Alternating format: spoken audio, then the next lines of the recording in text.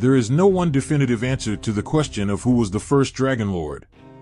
However, there are a few characters who are often mentioned as possible candidates.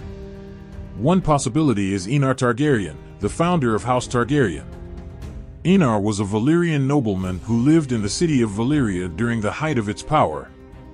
He was said to be a skilled dragon rider, and he is believed to have brought several dragons with him when he left Valyria and settled in Dragonstone.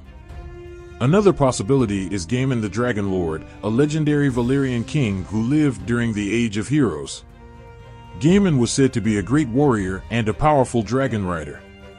He is said to have led the Valyrians in a number of wars, and he is credited with defeating the Storm Kings of Westeros.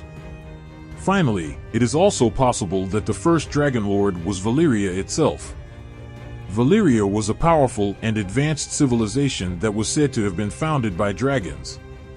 It is possible that the Valyrians were the first people to domesticate dragons, and that they passed this knowledge down to their descendants. Ultimately, the identity of the first Dragonlord is a mystery. However, these are a few of the characters who are often mentioned as possible candidates.